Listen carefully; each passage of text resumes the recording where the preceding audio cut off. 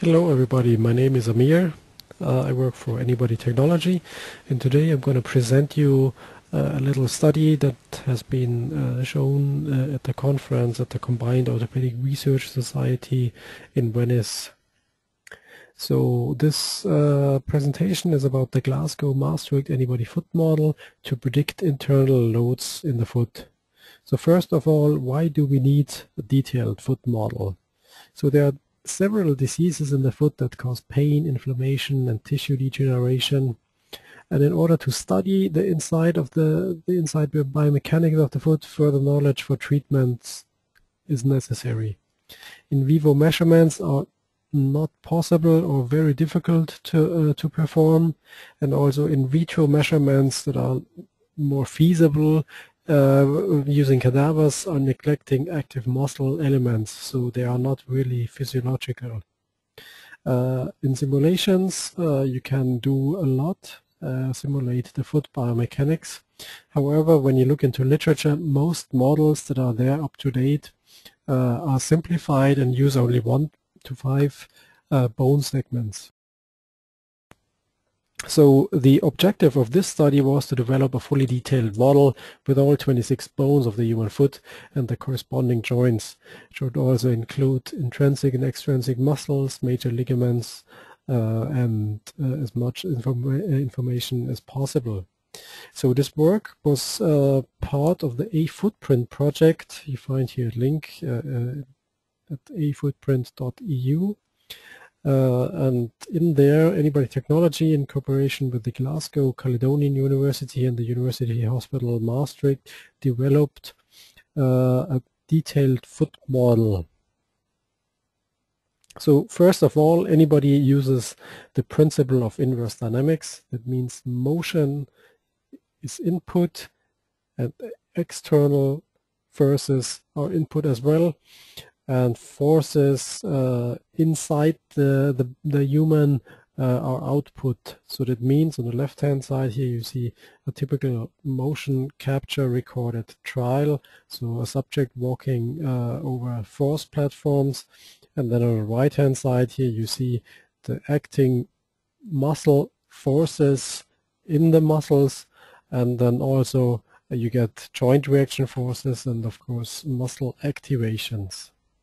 So for this project, we got for 20 to 25 subjects, motion capture files, foot pressure files, force plates information, foot surface scans, and additionally also CT scans of all the bones and EMG for all the recorded trials.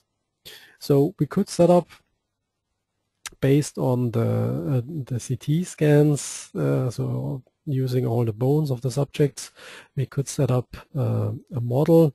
So all the bones were connected with joints. So we had 3 different kind of joints in there: revolute joints, universal joints, and spherical joints. You see it in those 3 different colors. And that means revolute joints have 1 degree of freedom, universal joints 2, spherical 3 degrees of freedom.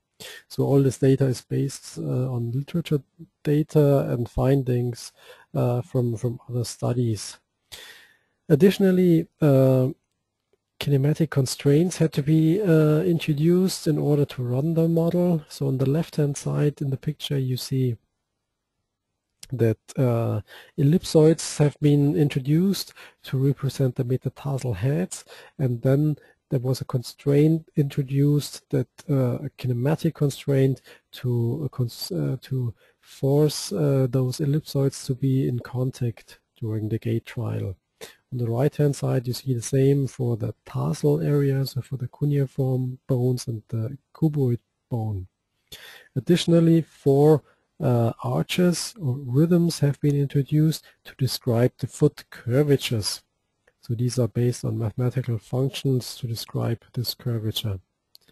So most of the muscles have been already in the model from the previous normal foot model, but of course it was not as accurate. So the information on the muscles and origin and insertion points in the foot area had to be changed and adapted, and also ligaments connecting all the different bones had to be inserted All this data, origin, insertion points, and mechanical properties of the ligaments is taken from literature. Here you see some literature studies that had been used therefore. On top of that, scaling of the model had been defined to use, as simple as possible, to use the foot surface scans. That means by defining the foot surface scan outside, you can scale the inside, so the bones itself. So we had the surface gain of the standard subject defined with 16 landmarks, and if you want to analyze a new foot, you make a foot surface scan, choose or define those 16 landmarks on your new subject, and then the model, so the inside the bones, will be scaled according to this new model. I have also a little video prepared that shows how that works. This video is also separately available on the YouTube channel. So you can load a STL. I'm gonna go through it very quick. So you can load an STL. You can load then a little macro file that will, so it's called pick points option. So that will have 16 landmarks in there. For example, the heel back, and then you can gonna scroll forward a little bit. Then you can identify those 16 landmarks in the foot, and then finally you can save that file, and then this file will be used, so this pick points file will be used later on in the model to run or to scale the foot. I mentioned before motion capture was recorded. Here you see on the left side markers on a subject. So this protocol was developed with Glasgow and Maastricht universities together, and it's published as Osterwahl et al. On the right hand side here you see the same markers on the model of the foot. So this was used to drive the model. Force plate data provided the force and the direction of the force applied to the foot, and then the pressure plate provided the load distribution to all 26 segments. So there were 180 nodes defined on the foot on all different segments, and then the pressure plates gives the distribution, and then according to the measured pressure plate data, this load is applied to the foot. So here, very briefly again, the workflow: we have motion capture to drive the model, we have foot scan data to scale the model, and we have combined pressure plate and force plate data to apply the external loads to the model.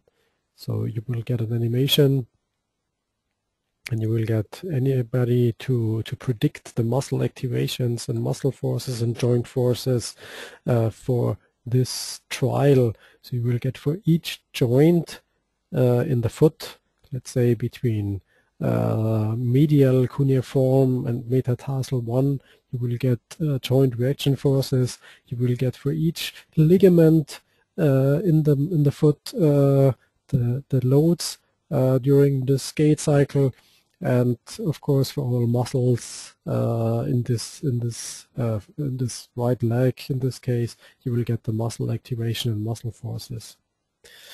Of course, validation has been made of this model. So the model has been compared to several literature data and to several other studies. Here's a very short overview of what has been done. So the model has been compared, so the range of motion of certain joint angles has been compared to findings from literature. So there was, for example, a study here on the left-hand side, you see it from Lundgren et al. In 2008, that measured with bone pens the range of motion here, for example, for the talonavicular plantar flexion. And then we have simulated the model to do the same. And then you see, even though the curves are not matching completely to each other, the overall motion is very, very similar. So I have to mention here, red is the predicted force by anybody, blue is measured by the study. On the right hand side you see a study we have done. So from Kerr et al. Did in 1987 a cadaver study where he fixed the ankle joint and pressed it onto a force plate, the forefoot onto a force plate, and then he measured the loads for the full foot, and then he stripped one by one the ligaments off the foot, and then he measured again the forces during all those steps. And we have performed the same virtually, and we could find very similar results. You might see that we have a more linear behavior of the ligaments compared to what has been measured in this cadaver study. But nevertheless, I think the overall results look very similar. Also, I mentioned before the EMG that was measured during all trials. So we of course compared muscle activations in AnyBody to EMG signals. And once again, not all curves are matching perfectly, but I think the overall result was very promising, so that AnyBody predicts very similar muscle activations compared to what has been measured with EMG. So as a conclusion, detailed models of the foot are needed in order to understand the function and loading conditions inside. We could reproduce known results for validation. So we took, as I said before, we took what is out there in literature and could reproduce several of those results. So we could give also some insight into new facts, but this is just the start. More will come, of course. So the detailed foot model has been released to public earlier this year, and it can be found in the AnyBody managed model repository.